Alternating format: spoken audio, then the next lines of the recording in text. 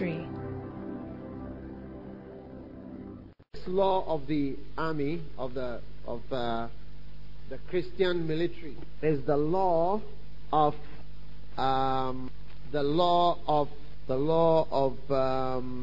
not determining your own fate. Turn with me to Luke chapter 7. How many have bought some books? How many have not bought some books? Mercy, Lord. Mercy, mercy, mercy, mercy. All right. How many intend to buy some books? Okay. How many intend to read the books when you sit on the toilet? How many intend to read some book when you sit on the toilet? In simple English. Amen. Very good. Now I'm telling you, if you follow my advice, the Lord will be with you. My son, hearken to my sayings. I said, my son, hearken to my sayings. Attend to my words. And you will live long. Amen. Luke 7 verse 1. When he had ended this saying, verse 2, a certain centurion servant who was dear to him was sick. And when he heard of Jesus, he sent unto him the elders of the Jews, beseeching him that he would come and heal his servant. Amen. All right. Now, he sent unto him to heal his servant. When they came, they besought him instantly, saying that he was worthy for whom he should do this. For he loveth our nation and has built us a synagogue. And Jesus went with them, verse 6. And when he was not far from the house, the centurion sent friends, saying unto him, Lord, trouble now not thyself, for I am not worthy that thou shouldest enter under my roof. Wherefore neither thought I myself worthy to come unto thee, but say in a word, and my servant shall be healed. For I also am a man set under authority, and having soldiers, and having under me what? Having under me what? Having under me soldiers. I'm talking about the law of the soldier, the law of the army, or the laws of war, if you like. You can call it anything that makes you happy. But he said, I am a man under authority, and I have soldiers under me, not children, not civilians, not non-militarized Christians. Amen. And he said, I say unto one, go. I say unto one, go, and he goeth. And to another, come, and he cometh. And to my servant, do this, and he doeth it. These are soldiers. When Jesus heard these things, he marveled at him and turned him about and said unto the people that followed him, I say unto you, I have not found so great faith, no, not in Israel. And they that were sent returned to the house and found the servant whole that had been sick. Now, when you are a soldier, are you listening to me? You will have somebody in authority over you. I'll be talking about the law of authority and delegated authority after this. But someone will say to you, go. And you will go if you are a soldier. If you are not a soldier, when they say to you, go, you will ask, can I see you after church? Can we have a meeting about it? I want to discuss certain things. There are certain things, a lot of things have been occurring to me. I want to have a meeting with you. He said, I say to one, go. And then he goes. I say to another one, come. And he comes. And I say to another one, do this. And he doeth it. So if you are really part of an army and part of the army of the Lord, then it's no more you who determines your fate, but the one above you who determines your fate. He says to you, go, and then you go. He says to you, come, and then you come. You don't say to yourself, come. Because if he says to you, go, and you say to yourself, come, then you don't move anywhere. So you don't determine your own fate anymore when you are in an army. Do you think that the soldiers, the Zimbabwean soldiers who are fighting in what's the place? Zaire, DRC. Do you think they like it? Do you think their families like it? Don't you think they are fighting a foolish war? To die a foolish death? It's a foolish war to die a foolish death for nothing. But you don't determine your own fate when you are a soldier. Your fate is it. And I want to say that, you see, if the church was more militarized, I would be able to say, go. I would be able to look on the map and say, I can see there's nobody in Petersburg. I can see there's nobody in Cape Town. Go. You, go to. It will not be a matter of, this man, I don't think he arrived. No. It will not be a matter of, when you say go, do you know what it means? Do you know what? I've established my business here, this and that and so on. And it's because the church has become a group of lazy civilians. And what we call maturity is actually backsliding. One pastor, he was sent from Ghana to, I think it's one of the countries in the neighboring country. And the bishop called him and said, you've been in this country for some time. You have done well. I want you to go to another country.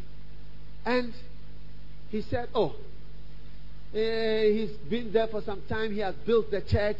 He has established the church and so on. And his wife has also set up a business there now. And it's like they are really, thriving and flourishing and so on. And if I have to, go now, it really affects a lot of things and so on. And the pastor said, look, I am saying to you, go. Now that church, you see, there are different kinds of armies. Just like some armies, they don't have weapons. They don't have good uniforms. They don't have good boots. Depending on the army you come from. They don't have navy. They don't have ships. They don't have fighters. That's why the war in Liberia was so terrible, because the government didn't have an air force. So when the rebels were coming, there was nothing to take them from the air. Pray that your country always has an air force. Once there's an air force, it always prevents rebels from advancing on certain fronts. Well, sometimes you get it. That's if you can see them. And what was I telling you? So he said his wife was doing something. So he couldn't go. And that church, just like I said, there are different kinds of army. They are not very militarized. But we are far more militarized, to me, than they are.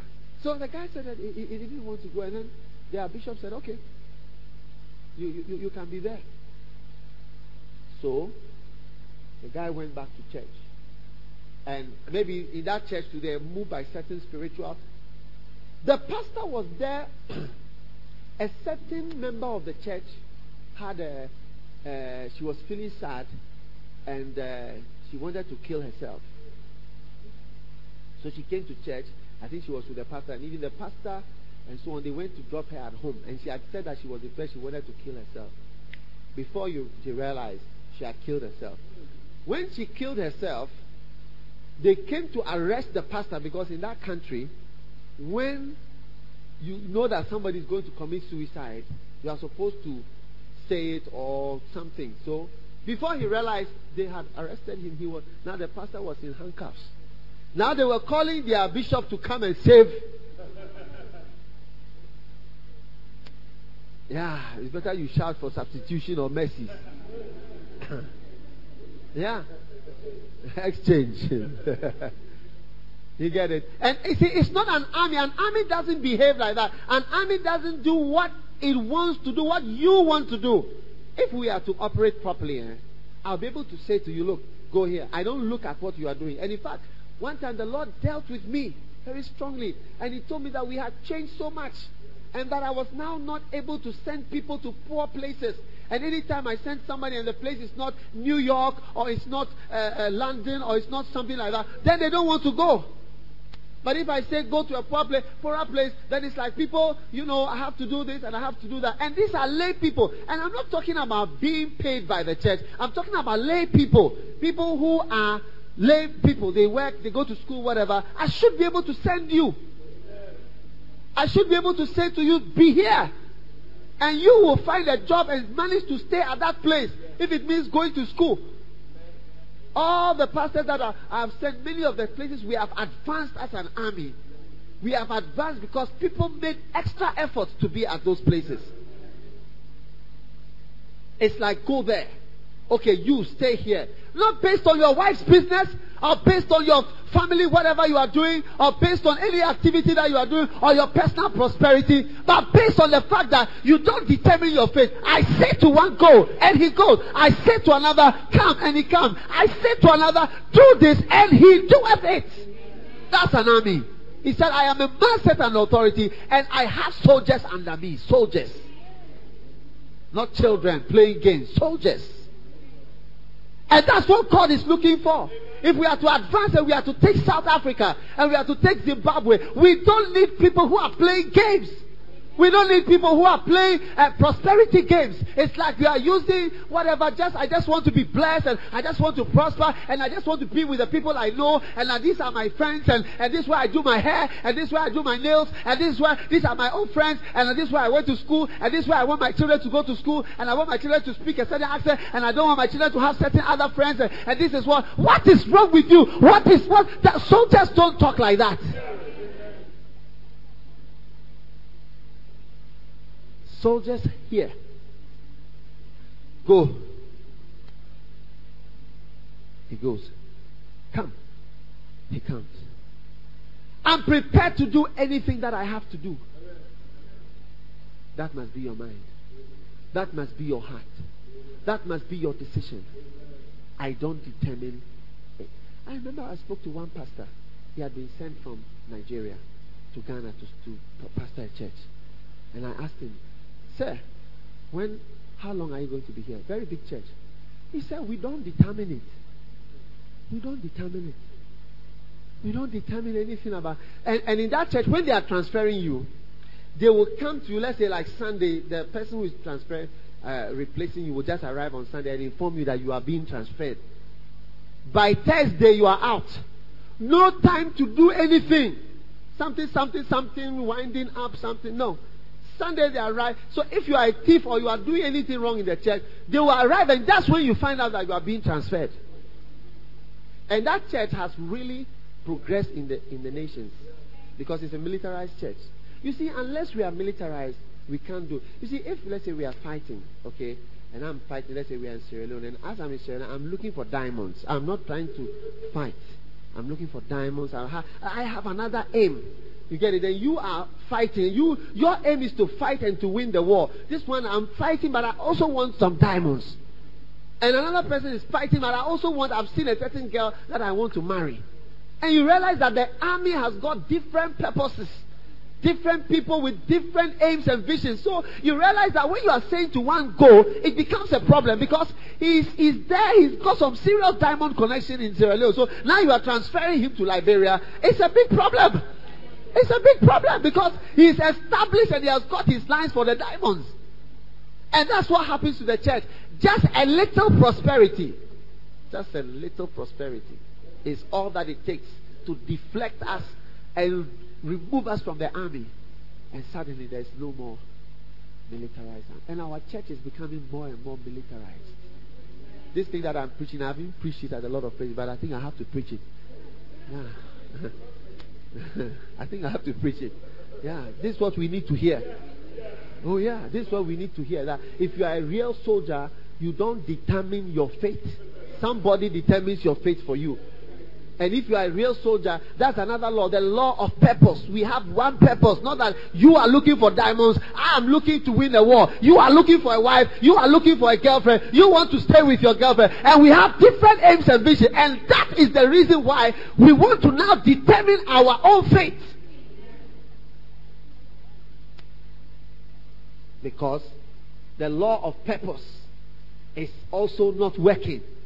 Because you have a different vision. I have a different vision. I am trying to do this. You are trying to make money. You are trying to get diamonds. I'm trying to win a war. And it's like we are always having some kind of conflict.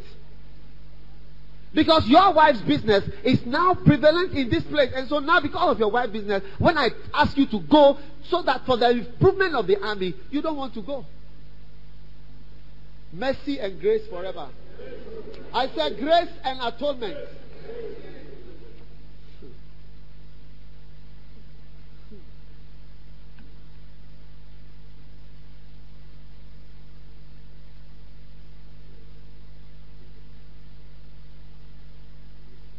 yeah.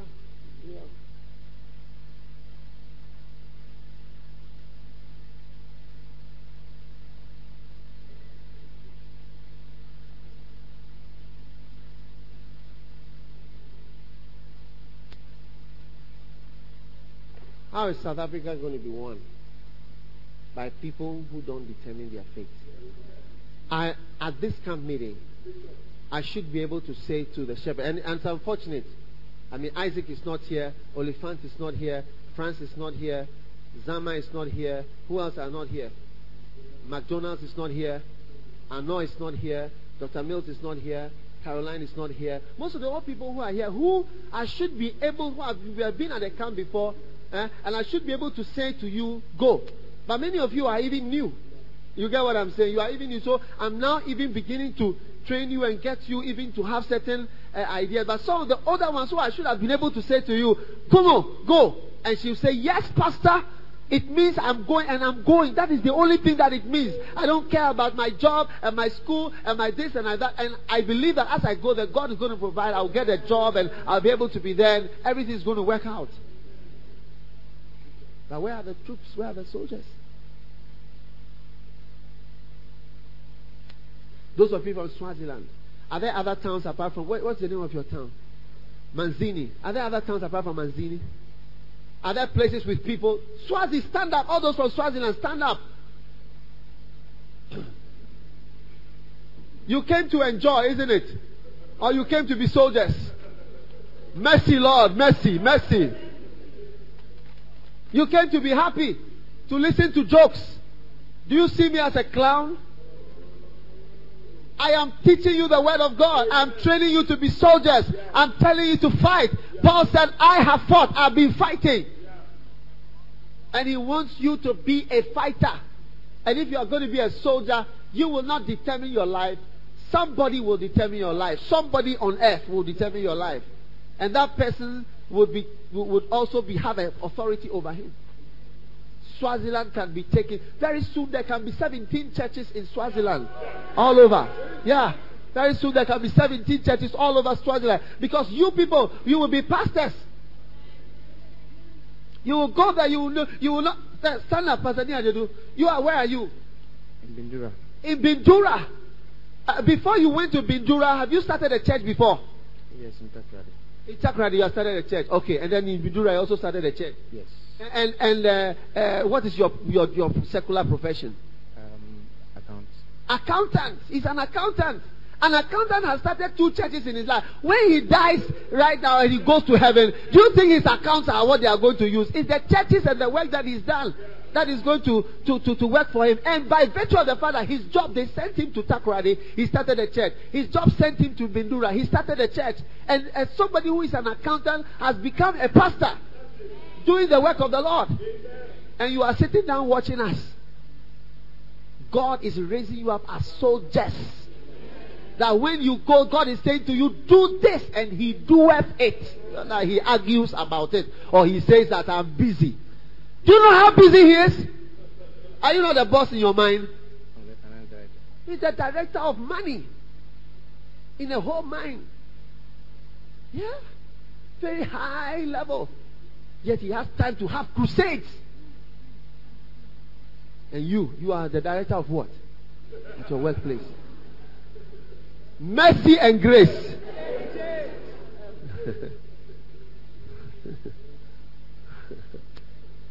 Amen. What are you? So Swazis, I'm telling you something. If we are militarized, some of you will transfer yourself from Manzini. Or your pastor can sit down with you and he will not be afraid. Because our people are not soldiers, that is why we are afraid to suggest to them to go to certain places. We are afraid to even bring up the idea. Because when we bring up the idea, it's like you are spoiling somebody's life. It's because we are not soldiers. We are non-militarized civilian, play around Christians. Bless me, believers. Give me more, Lord. Give me something else, Lord. I want more money. I want another phone, Lord. Can I have I've seen a new type of phone. Lord, I want a smaller phone. Lord, my phone is too big. Lord, I've seen the latest type has come. Lord, I want a car. Lord, I want a better car. Lord, I want more. Lord, I have a beloved, but I want another beloved. And you are never satisfied.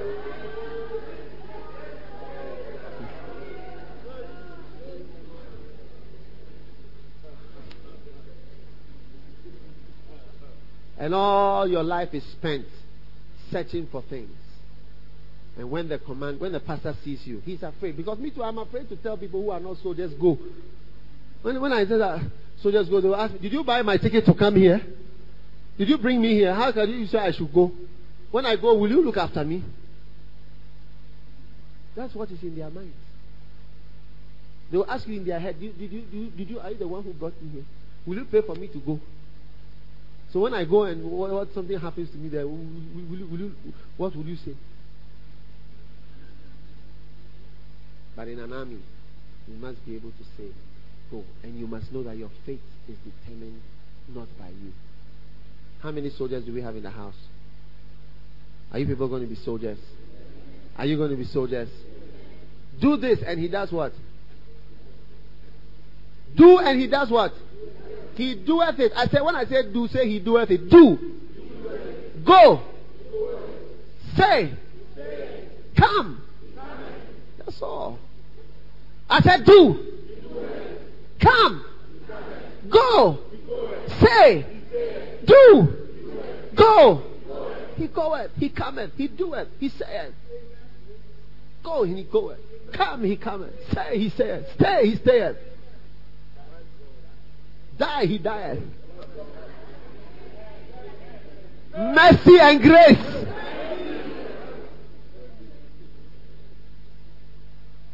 You can't determine where you want to go. Even if they say die, and you know you are going to die. Jesus died. His Father sent him die, and he came and he died. When he was he was going to go to the cross, and they were trying to stop him, he said, "Look, the cup that my Father has given me, shall I not drink it? The cup that my Father has given me, shall I not drink it? Shall I not drink it? Shall I not drink it? The cup that my Father has given me, shall I not drink? What are you trying to do? Stop what you are doing. You just heal the man's ear. You are trying to attack." And Peter took his sword to fight. Peter didn't understand a lot of things. He was moving around, but didn't understand a lot of things. Fighting. Peter told him, "Look, if my kingdom of..." Jesus told Pilate, he said, "If my kingdom of this world, my servants will fight. My servants will fight." He told Peter, "Stop what you are doing. You are spoiling the church." Die and he died. Go. Come. Stay. Speak. Die. Come. Do. That's you from today. I said, that's you from today. I said, that's you from today. I said, that's you from today. And if they send you somewhere, you don't say, "Oh, I'm established here, I'm this and that here, this my hairdresser, this one." No. You don't talk. That's a civilian way of talking. My children go to school here, my this does here, my that, my this that. No. Just do it. And the Lord will be with you. And you'll be surprised. That's how come South Africa can be filled. Within 5 years. I said within 5 years there can be over 50 churches scattered all over South Africa. I'm telling you. Yeah. It's very, very, very real and possible and practical. Very practical. Swaziland is possible. You see, our brethren from DRC. Yeah, you're from DRC, aren't you? And that's your husband right there. Yes. If you were soldiers, your pastor could say to you, you've been with me for some time. Go back to DRC. And then you say, "Yes, pastor." But if you are not soldiers and he says to you, "Go," you may ask him and say that would you go to an army? If he says, would you go to a place that they are fighting a war? And you ask him, "Look at you and your wife. Would you go to such a place if they are fighting a war?" If you wouldn't go, why do you ask me to go to such a place? Your face.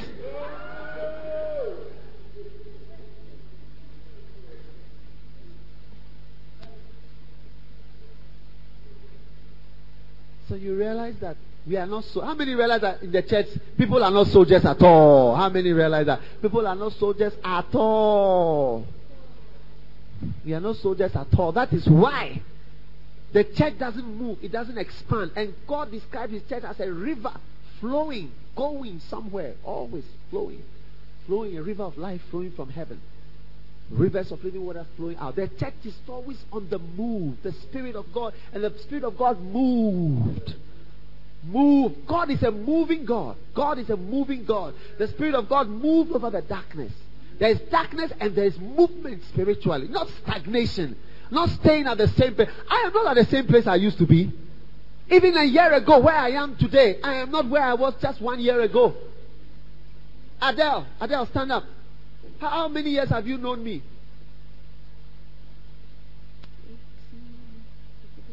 Which year? 19 what? 1982. Am I the same as you saw me in 20 years ago? Not at all. What have I changed? Big time.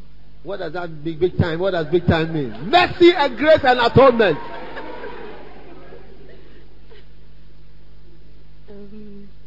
You've changed physically and spiritually. Spiritually. I'm talking about the spiritual. What are you talking about? She's not a good soldier. She's not saying the sayings that she's supposed to say. You can ask her. She was my wife's roommate in school. I've been a fellowship leader. I've been doing dumb broadcasting, preaching, this, that. I've been going on a trail for years. And I always see, because God's Spirit moved. The Spirit of the Lord moved over the darkness. Out of your belly shall flow. God is a flowing, moving God. Out of the throne comes a river of life. There's always a flow. If you are staying at the same place, there's something wrong with you. And that is why in the army there's always a go, and then come, and then go, and come, and stay, and do. He doeth. It's not the same. There's a flow. There's always an improvement, a building up of God's work and of God's church. You are not supposed to be the same. You are supposed to be better. You are supposed to be more anointed. You are supposed to be more mature. You are supposed to be more militarized.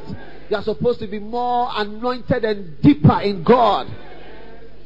As you go along, step by step, step by step, step by step, step by step. I am more of a soldier now. Me, I don't know. I don't want to say things that I don't know. But I think that I'm ready to die for God. Seriously. And if I'm told that I should die, I think it's something that I'm ready for. Yeah. If they said I have to die for what I believe. And it's not easy. It's easy to say it, but it's not as practical as doing it. It's not easy as practically. You may say something. When the thing comes, you'll be weeing on yourself and saying that I don't enjoy this idea. But some of you are not even prepared to stay unmarried for God if it means you should not marry an unbeliever. You are not prepared to do that. You will marry the unbeliever. You will. Because you will do what you want to do. But I pray and I see you becoming a true soldier. Never be annoyed when you hear an instruction that is changing your fate. That is not what you determine for yourself. Don't be angry. Receive it. Flow like a soldier. And tell yourself, I am a soldier. I don't determine what I want to do. But why? Why? Because you see, let's say in this army, I am the general. So I can see that we are losing the battle here. And I can see that I've got 3 troops here. And I know that I need to take one of my troops there. But when I said to this one troop, go there, then he says to me that his wife's business has now become established. It is nonsense.